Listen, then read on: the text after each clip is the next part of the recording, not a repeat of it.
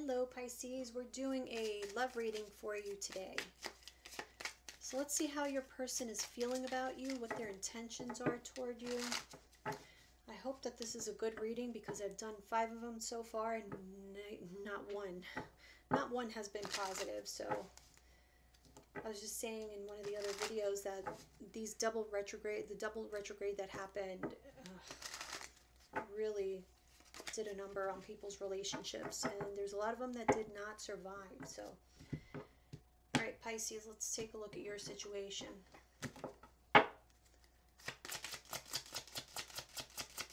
Pisces person, how do they feel? What are their intentions? What are they thinking? Okay, not many cards here. Oh, okay, so I'm in a much better headspace now. Okay, that's positive. We're off to a good start. The grass wasn't greener on the other side. And we have, I wish I could take back the things I said. So somebody is learning to appreciate you now. I feel like they took you for granted at some point, but they have seen the error of their ways. So it is positive.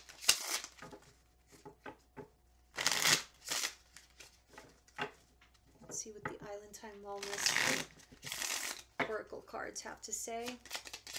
Pisces. What is Pisces person thinking, feeling? What are their intentions? They don't want to talk too much. Is your person not a big talker? Okay, we have not enough, frustrated in relationship, lack of confidence, self-sabotage, fear, ego issues, jealousy. At the bottom we have camera, reminiscing, keepsake, perception, learn from the past, and make memories. So yeah, this person definitely has you on their mind.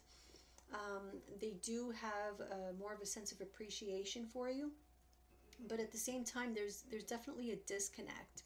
So some of you may be needing, you know, just to maybe spend more time together, to improve your communication.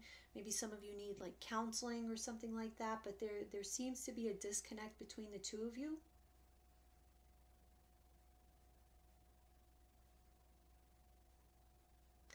I don't necessarily feel like this is, you know, like you're doing, like, I don't think you're doing anything wrong. I just think this person, they were going through something, okay, where they just did not feel up to, like maybe they just didn't feel they were good enough for you, or you know, if you perhaps criticize them, or they feel like they were being criticized. So maybe you, in your view, you weren't criticizing them, but that's how they feel. So this may be a person who's very insecure and is easily offended, or you know, this could be somebody who's very sensitive, but even if they don't show it. Okay, so there may be a lot of things that are left unsaid. And so this person may kind of hold on to resentment, or sort of hold a grudge, and then, you know, take it out on you somehow, like in the future. So let's say you say something that's negative to them. 3 days from now, they could do something to get back at you or something like that. Something really... but they know that this is not a way to behave. So there is potential there for change, because at least I do feel like there is self-awareness. So let's see, let's pull some tarot. Pisces.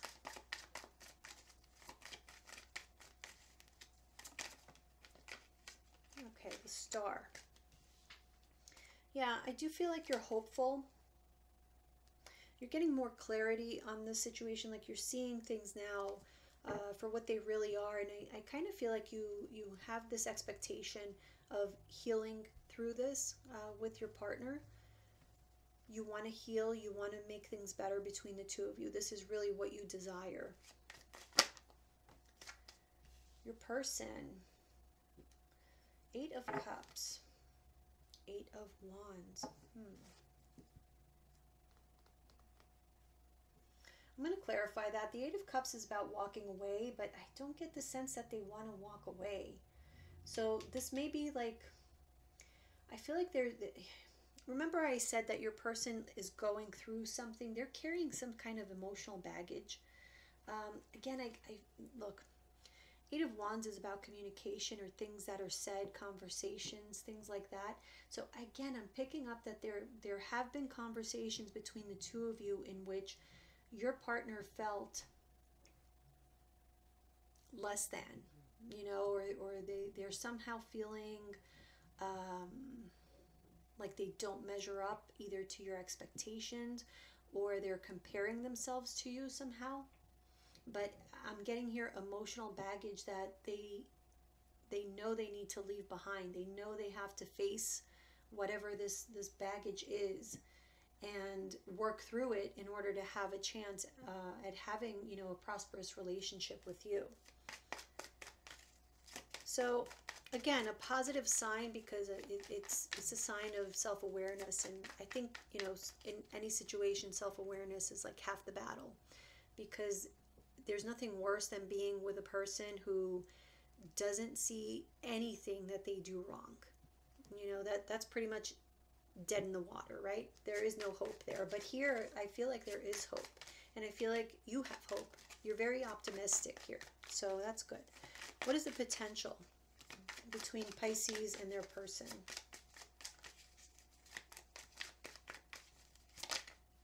Ooh, I like that. Yes. You're the first positive reading I've had, Pisces, so thank you. I was starting to get a little bit like, is it me? Okay, so the potential is that you guys could definitely, you know, be very much long term. You know, if you're already married, then there is potential for that to continue. There's potential for you to continue building. You know, if maybe you're not married, maybe you're just dating, but this is your potential. You know, it is dependent upon both of you putting in the time, the energy, the love, the patience that's necessary to make this happen. So it's not just your person, because it is you as well. Because I am picking up that this person is very much influenced by whatever you say to them. So if you catch yourself, you know, saying negative things or making negative comments about them, this really weighs heavily on them, even if they don't show it. Okay, they may be, you know, a very stoic sort of person, because I get the sense that, you know, whatever this emotional baggage is, whatever they feel, it's completely repressed. Like most people would have no idea that this person is even going through anything because they don't show it. All right, so that's part of the problem, because, you know, how would you know unless they tell you? But what you do need to know is that whatever you say has a very big impact on them, for good and for bad. Okay. Okay, so advice.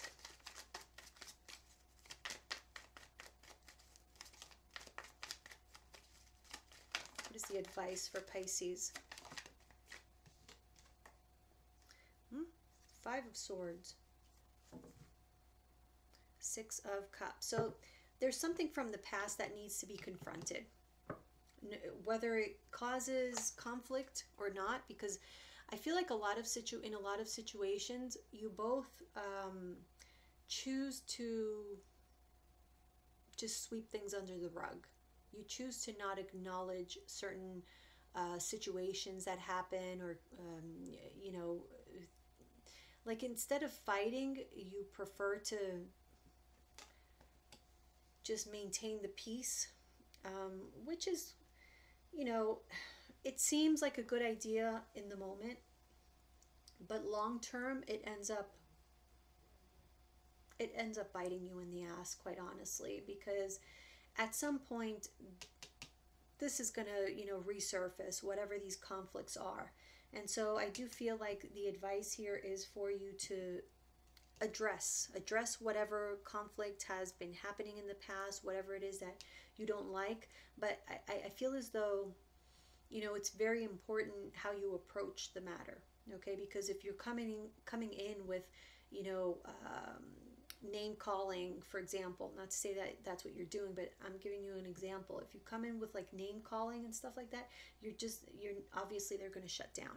And that's part of the problem, is that they have been shutting down and just accumulating all this maybe anger, resentment, hurt, you know, but it doesn't have to be that way. So Okay, what is the outcome? The most likely outcome. Outcome. Hangman, okay. That's your card, Pisces. Okay, so Ace of Swords. Again, communication. I feel like that's really the key here, is how well you guys are communicating, telling, you know, the truth about how you're feeling and what you want and what you don't like, but in a loving way. Okay, so good communication. We have the Hierophant and the Empress. So some of you may be dealing with a Taurus.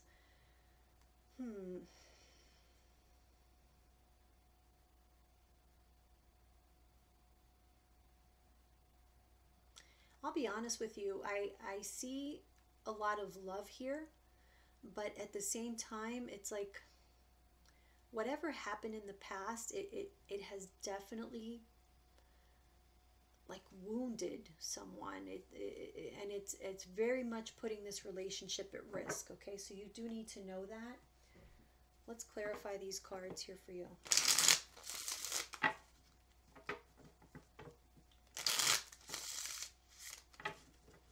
One more. All right, Pisces.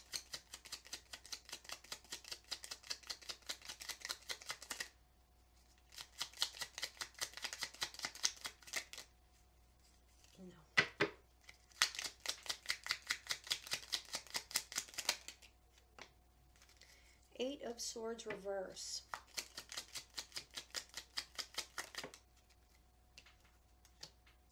Emperor.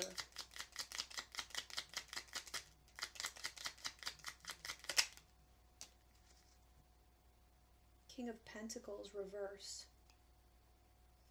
Give me one more.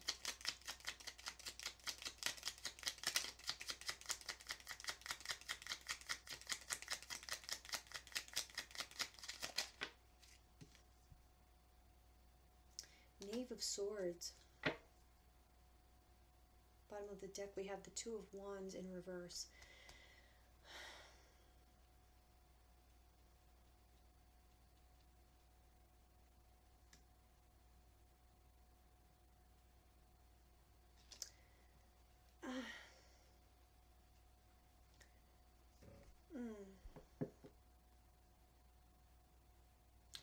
I feel like you guys may be... So no decisions have been made here, but I do feel as though you're at least exploring the potential of finding somebody better, or this has crossed your mind. Because I'm seeing here, you know, with the Emperor and the King of Pentacles in reverse, some of you could be dealing with an Aries or a Taurus, Virgo, Capricorn. With the Emperor next to the King of Pentacles in reverse, I'm actually picking up on like you desiring, because the Star card is about, you know, what you truly desire, your wishes, your dreams, your aspirations. Eight of Swords reverse is about setting yourself free from a situation where you thought you were stuck, but you're actually not stuck. You can completely choose to walk away. And so with that being in the reverse, and the Emperor and the King of Pentacles being here together, I feel as though you are thinking about upgrading your partner. So either they change and become this Emperor that you wish to have, you know, this person who is like rock solid, super dependable, very much respected, you know, somebody that you can look up to and respect. That's what you want. But I'm feeling here with the King of Pentacles in reverse, maybe your person is not very reliable, or they're not good with money, something like that. And so you have these high expectations that I feel like you've been waiting to see if your person lives up to that. But I am getting the sense here that I don't see you doing it right now, but I do see you, you know, with the Page of Swords being here, it's like you're considering an idea. Okay, this is just an idea for right now. But this idea could have a very big ramifications. All right, so the Eight of Cups.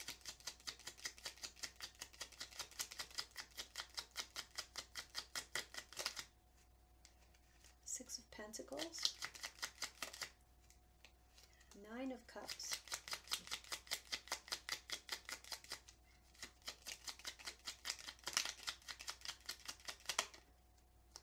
and Five of Swords in reverse. Yeah, this person wants to move past, you know, the conflict that you guys had been experiencing. They do want a give and take. They want for this relationship to be on equal ground. So they may feel like it's not on equal ground at this point. They somehow may feel, they may even think that like you don't really love them the way that you used to.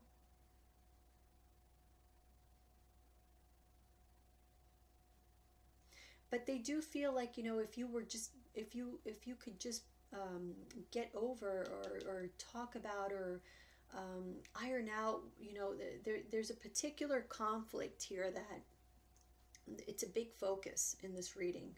So maybe that like a reoccurring fight that you guys have, or there's a particular theme. It's going to be different, obviously, for each of you because it is a general reading. Which, by the way, if you're interested in a more personalized reading, I am going to run a sale for the entire month of February. It's a love reading. It's pretty much what I'm doing here is what I'm going to be doing, except it would be personalized for you and your person. But it's really just an energy read. There are no questions. It's just going to be like a 15 or 20 minute reading. The price is $22.22, and it will tell you how your person feels about you, and you know, more or less how this reading is conducted. That's how it's going to be.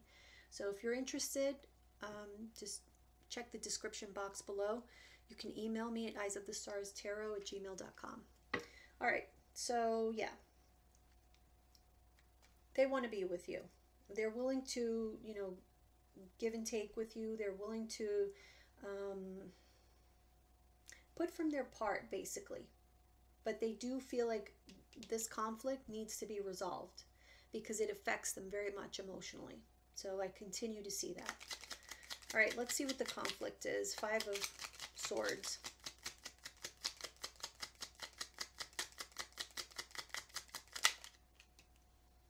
We have the Nine of Pentacles reverse.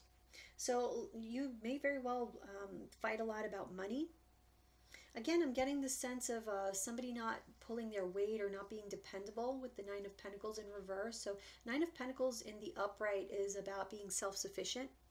You know, you don't really need anyone to cover, you know, like your expenses or your responsibilities or anything. You do your thing and you're very much self-sufficient. So somebody here is not that. They are not self-sufficient, and so there is a conflict. So maybe you guys have like different philosophies on handling money, or you know, how things need to be done, and that's what needs to be ironed out here. Let's see what else with the Five of Swords.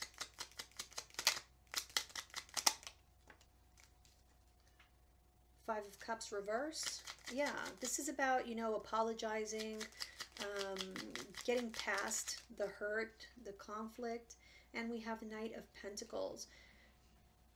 Okay, this is about an offer. I'm getting compromise. There needs to be some sort of compromise. Aside from the communication, which is absolutely the most important message of this reading, is that there needs to be a change in how you communicate with each other, because there's a lot to iron out here. There's a lot to work through. Okay, so the outcome. Oh, sorry, I forgot to do this one. Let's look at the potential. Ten of Pentacles, potential. All right, we have the Nine of Swords reverse. Okay, that's good. This worry, this anxiety and stress, looks like there's potential to do away with that.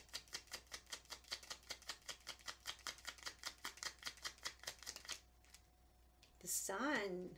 Wow, the Sun is happiness. It's probably, you know, the best card aside from the Ten of Pentacles. So you have two amazing cards here, and even the Nine of Swords, because it is in the reverse, it's actually a positive. One more. Okay, Seven of Wands. Yeah, you know, I feel as though we have the Two of Wands here in reverse. Okay. You can definitely reach this with your person. It's absolutely a possibility. It can happen. But you both have to kind of fight for it. Okay, so you have to think to yourself, does this person truly make you happy? It looks like they do. Okay, or maybe not at this moment, but they have at some point, and they have the potential to continue to make you happy. But both of you need to really be serious about this and be willing to fight for it. So it can't be just one person saying, oh, woe is me, you make all the mistakes and I'm just a victim. That's not going to work. It has to be, you know, both of you understanding what each of you needs to change in order to get to this point. Okay, so you need to both get on the same page. So the outcome is the Hangman, which is your card. It's your energy, I should say. Eight of Cups. Same card as here.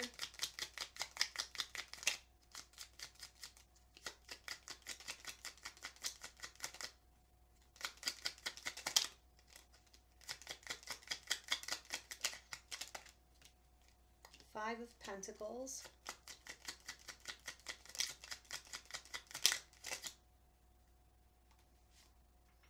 Seven of Pentacles reverse.